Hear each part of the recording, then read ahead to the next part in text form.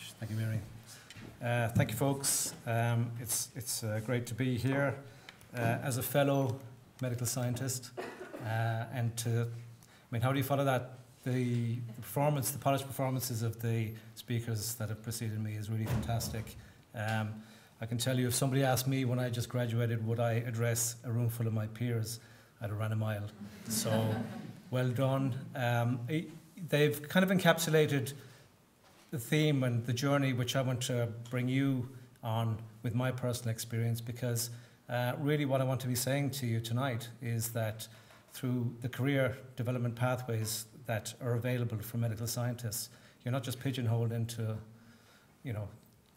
contemporary or typical hospital work. You have industry, you have research. Yes, you have the hospital options open to you as well, but the patient care piece is behind it all. And I know there's always a vocational element to why we do these things, but the scientific training, the education that you're getting now will stand you in really, really good stead. And so hopefully I want to show you that. I mean, some of the work is fantastic. Brian, I am a graduate of the University of Ulster in Coleraine many, many moons ago, but I was actually fortunate to be supervised by Professor Brian Flatt, who Brian is under, and back then he was a really, really world-renowned expert in diabetes. So your career path is set, and we'll be keeping an eye on your development down through the years. So could I give a hand of applause, please, for...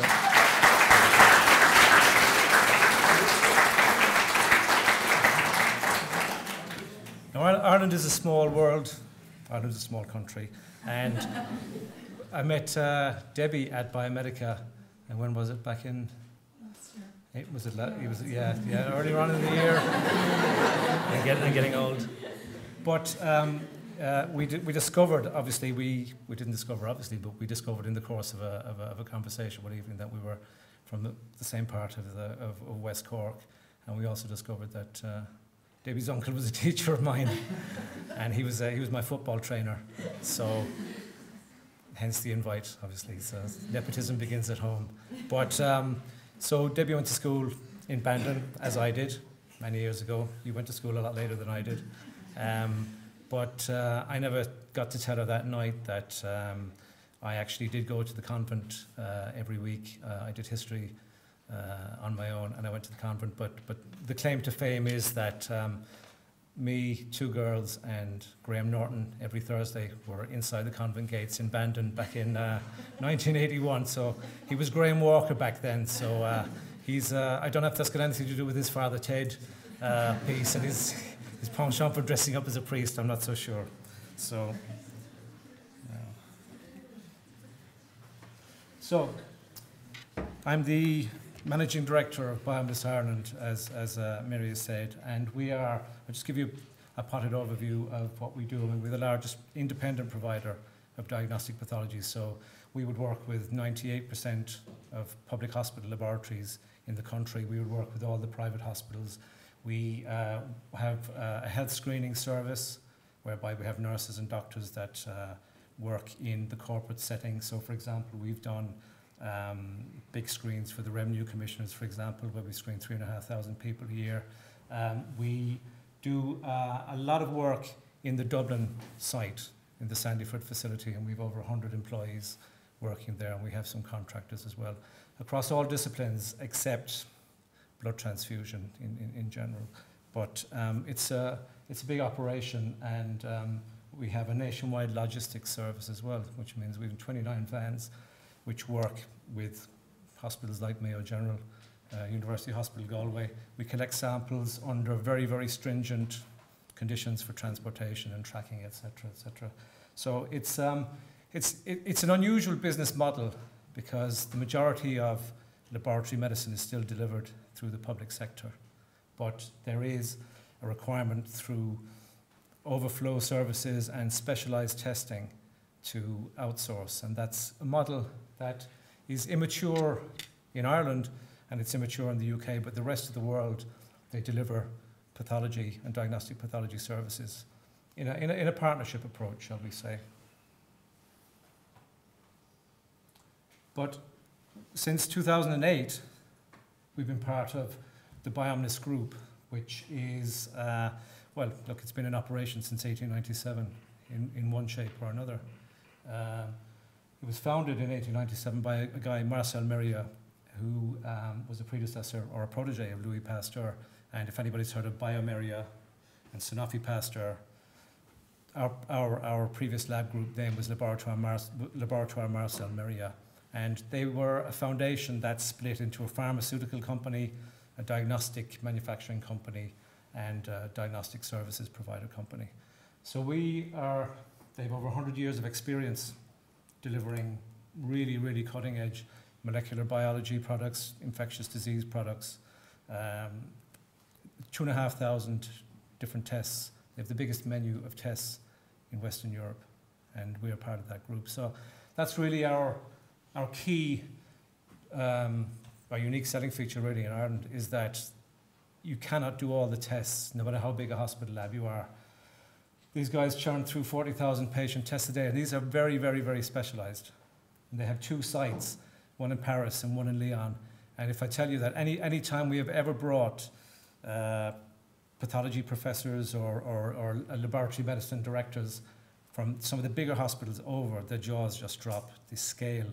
And we're not just talking about sort of scale as in a factory operation. They have so many pathologists, and over there, pathologists are employees. So they will do and authorize every single result that passes through. So it's a very, very impressive model. They would have a different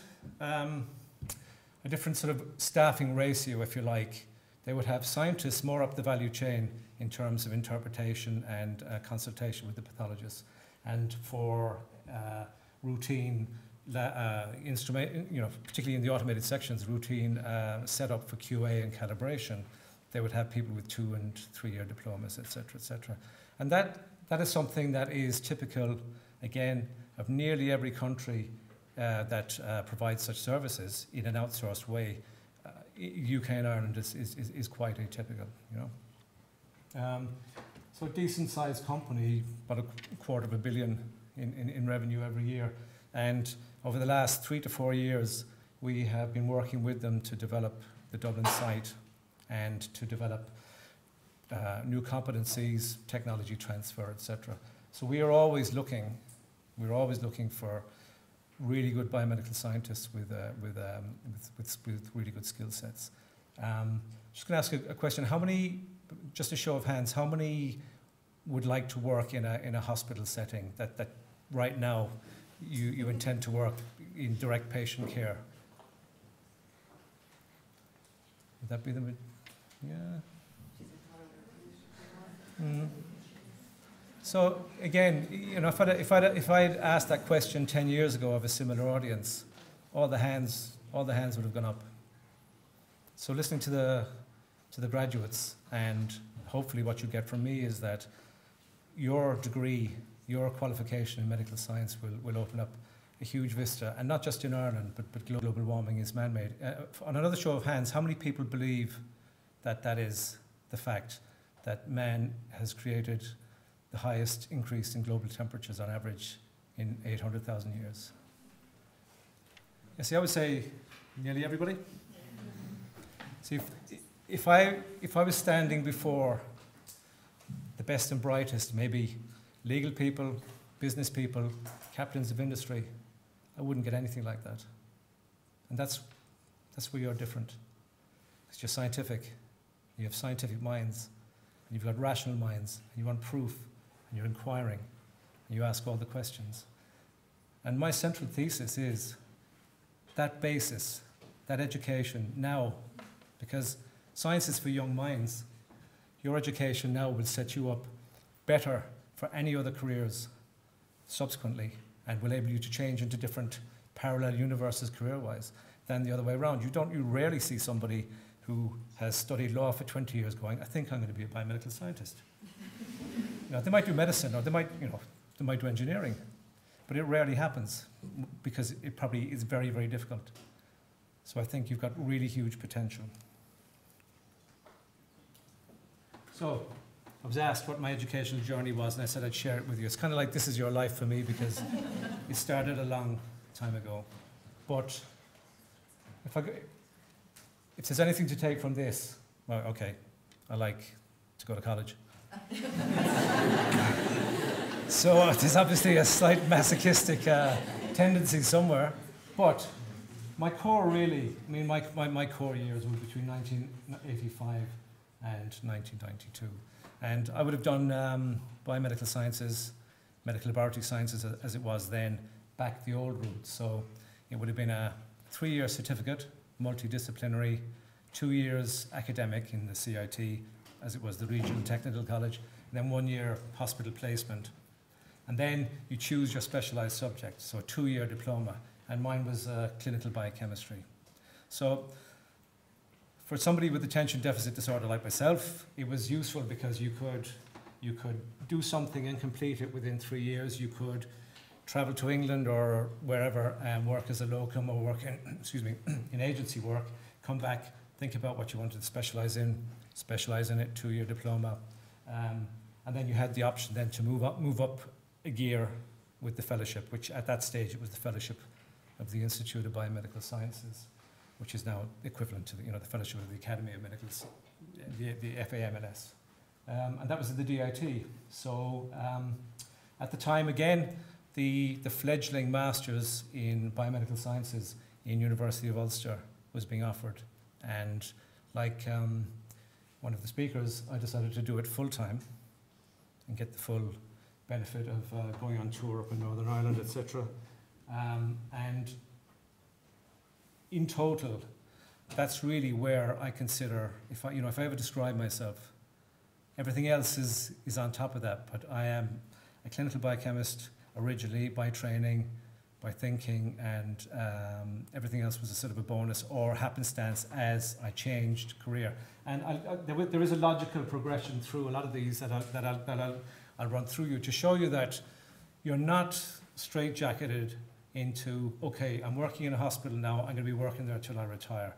You have really, really huge opportunities. And I'm what's described as a baby boomer. So, I was before 1963 or on the cusp of, then you have Generation X, then you have Generation Y. So you have people have different expectations in life. You as graduates and potential graduates, you may not look at a career for 20 years or 30 years. And you have those opportunities globally to say, actually, in 5 years, I'm going to do something else. And in 5 years or 3 years or whatever it is. But that's the way things have changed. The global workplace has changed. Your training, again, your scientific training, your biomedical science training will give you a lot of advantages. So basically I did science, I did law, and then I did the obligatory business things that I would have to do to be conversant with the jargon of growth and all the MBA sort of jargon. Even though I didn't go for an MBA, I mean, somebody said to me, I was asking about, maybe should I do an MBA? And he said, well, how do you know somebody's got an MBA? And I said, I don't know. And he says, they tell you. So I couldn't put it better than Leonardo da Vinci in terms of science and to develop a complete mind. And if you take anything from this, which I have done over the last 30 years, you should realize that everything connects to everything else. And I'm not talking about karma or fate. Everybody has their own internal purpose and their own internal drive. And the learning never stops, or it shouldn't stop. And now more than ever, you have the opportunities for continuous learning, continuous education, and to keep going. And I think it's a really, really important thing that you listen to your internal self. Sometimes your BFF isn't the best advisor. If you want to drive and get on, you think about what you really, really want to do. And you're in a good opportunity in your undergraduate years to think through that. And 4 years seems like a long time. 17 and 18 years of age, 19 years of age, 2 years to get to halfway through can seem a long time. But you should stick at it. It's really worth it. So again, career a bit like snakes and ladders, but the progression for me was logical, even if it was post hoc, in the sense that I worked as back then, the early 80s, the economy wasn't fantastic, so I worked as a locum biomedical scientist in the UK and Ireland in a number of locations. I decided as a left-hander, I kept knocking test tubes, because we still worked with test tubes back then. Everybody else, the right-handers, would put them to so I So I said, okay, I think I'll make a move from the lab into business. Just might save a life. But then I did that for a number of years. I got some really good training and got a glimpse of how business works, but it was still technical. It was still technical work. Immunology platforms, representing Roche and Bayer and those companies, and getting international exposure, because they would bring you on 3 to 4 week training courses. I mean, they really, I'll give you an example. There was an immunoassay analyzer. I mean, any clinical biochemists who are actually working now would know that there's a Centaur and Bayer were the company that made it. And they would insist on any distributors to travel to the UK for 3.5 weeks. They'd fly you back at the weekend, but you'd be paired with an engineer. So in effect, you're working with an engineer to strip it down, to see how it works.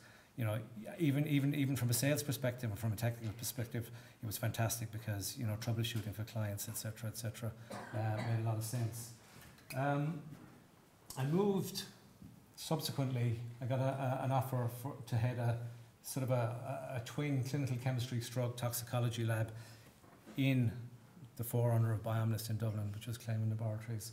And we became the biggest provider of drug testing for substance abuse clinics, for the Irish Prison Service, and for the workplace. So again, it's one of these things, not a lot of people know that, but people who work in global multinationals might know that there are drug testing regimes at pre-employment level. So there's a strong technical piece, because they want to use point-of-care kits. Then there's the screening kits, screening test in the lab. And then there's the confirmatory test, so the really hard stuff, gas chromatography, mass spec. But there's also a huge medico-legal piece, the rights, you're invading bodily privacy, potentially, consent, industrial relations within a company, union workforce, terms and conditions of employment contracts, etc., etc., etc. So over the years, and it was 5 years in total, I developed a sort of an interest as the lead within the group for the forensic tox medical legal side of things. So at night I just went back and initially did a diploma in legal services, in legal studies, shall I say, over 2 years, and took a year off and then went back. And at that stage, you know, you just do your lectures at night in the King's Inns and just studied to be a barrister with no real yearning to become a barrister, if you know what I mean, and don the wig and go down to the courts and stuff.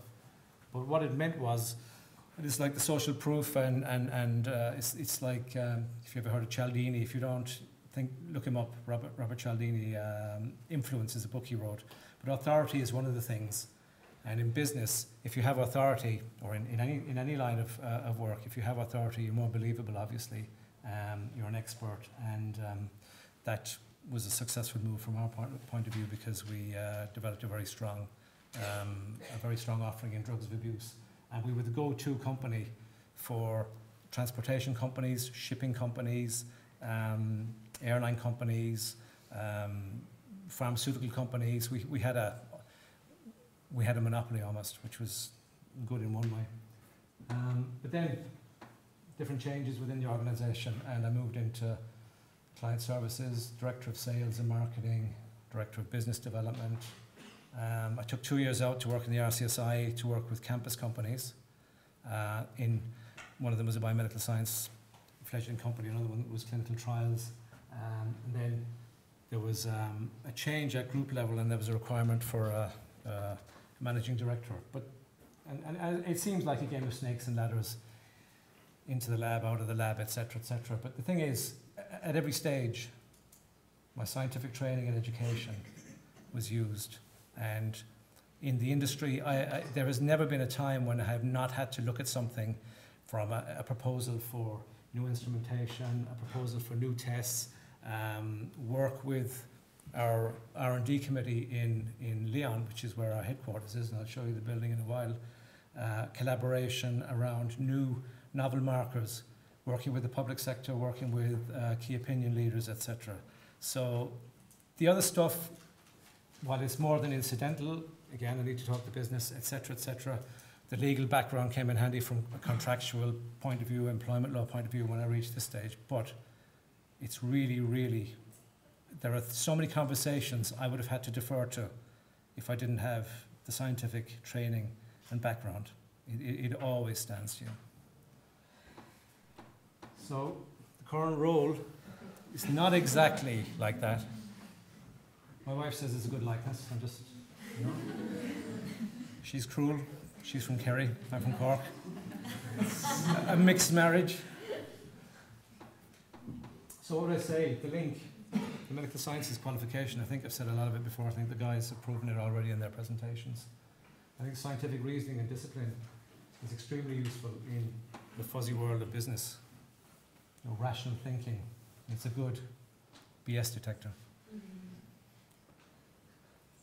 I've said this before, science is for young brains, and it's certainly easier to do it this way. And if you want to develop your careers into parallel universe pathways down the line, if you get into industry, you will be seen if you're a good performer, whether you're working in the lab, in QA, compliance, etc. Within a hospital, a good friend of mine, and a number of friends of mine that have come through the lab side of things are now at top management level in hospitals in Kerry General, in Naas. People do see standout performers, and I think the scientific background is being seen now as a really strong help. As I've said this before already, the sound basis of all the disciplines has given me an advantage, and so there are touch points I would have conference calls with some of the leaders in France of their sections about developments in Ireland. I don't have to defer those conversations to somebody else and get a second-hand version of events. This is the nub of it. I mean, people who are familiar with Lean Six Sigma and Deming's quality principles, etc., the ability to keep asking why. It's not just in the lab, it's in business, it's in the world. Your curious mind, maintain the curiosity, it's really important. So for people who might be wondering, okay, because there are boom and bust cycles as we've seen, and what's the job prospects like, etc., etc., I'd like to just give you some kind of headline core points around global diagnostics and the diagnostic industry in general. And one of them is that more than 70% of diagnostic decisions, clinical decisions, are based on a lab test. Some people have put it as high as 80%. So again, intuitively, if you ask between diagnostic imaging and lab testing, would it be 50-50? It's not. The reliance on lab testing is incredible. It's incredible. And it behoves, we have a very, very strong reputation globally in the training of our biomedical science graduates. And I've been to the States, I've been to France. We're much, like for like, with much higher training. The challenge now is for the public sector, for example, if you are looking to work in hospitals, is not to get, because technology happens so quickly, is not to get, have a master's and be stuck in a spinning bench for a 6-month rota. That's no good to anybody. So they are looking at the reconfiguration of laboratory medicine and services, and maybe bringing, the clinical scientist route and bringing people up the value chain to free the consultants for some of the other stuff that they need to do. Any patient record, lab test results, lab test results, lab test results. There may be too many of them, but they need them. And doctors are practicing very defensive medicine nowadays for medical legal reasons, so they will try and get, and we all know that the cases in the UK and Ireland and elsewhere, they are trying to cover themselves, obviously, and one way of doing that is making sure they have all the lab tests, and they have them again, and they have them again. The ageing population, as we'll see in the point a little bit later, the ageing population and the decrease in mortality, so people living between 65 and 85 and 90, is creating huge challenges, because it has a huge impact on the delivery of diagnostic pathology in the public sector. So the numbers are going this way. I'm not so sure. I mean, we think will this be the biggest? Is this the biggest intake of medical science undergraduates for a while here, or is... Well, we're capped. You're capped, yeah, okay. So Yeah. Stay the same. Yeah, so back to my original point about where the jobs will be. There will be plenty of jobs. There has to be. I'll give you an example. In the United States, there are less and less people going into medical science, so there's huge opportunities in the United States. The state of Arizona has no training scheme for medical scientists, which is very, very strange indeed, given the top point there. So it's something to bear in mind as you're working through your career choices. The whole revolution, molecular biology, companion diagnostics, personalized medicine, that's going to change a huge amount of how we deliver diagnostic pathology, but it's going to make it really, really interesting. Really interesting. Do you offer cervical cytology and cytopathology as an option? And is there anybody, show of hands again, is there anybody looking to do cytology as a career?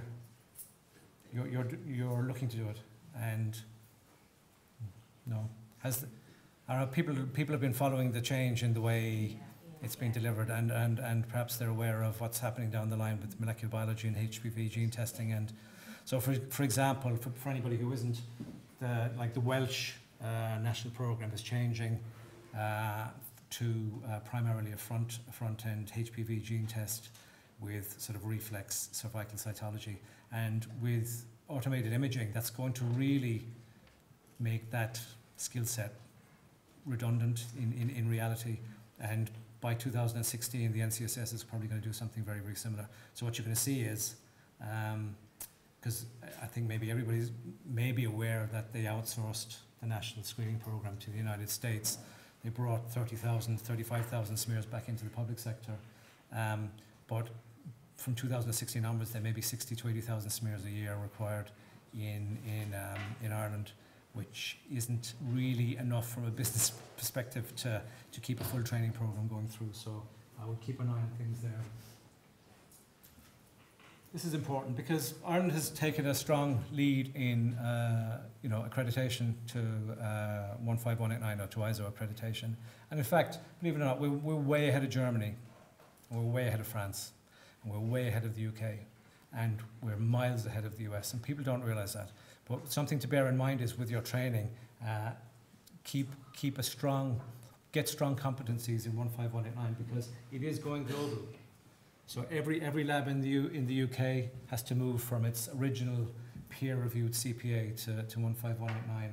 The same in France. There's a mandatory change by 2017 that 50% of labs have to change to offer, and that's a legal requirement. So I think it was mentioned earlier around quality and regulatory affairs. That's a niche area as well. And in fact, as we spoke a little bit earlier in the canteen, there are opportunities if people are so inclined.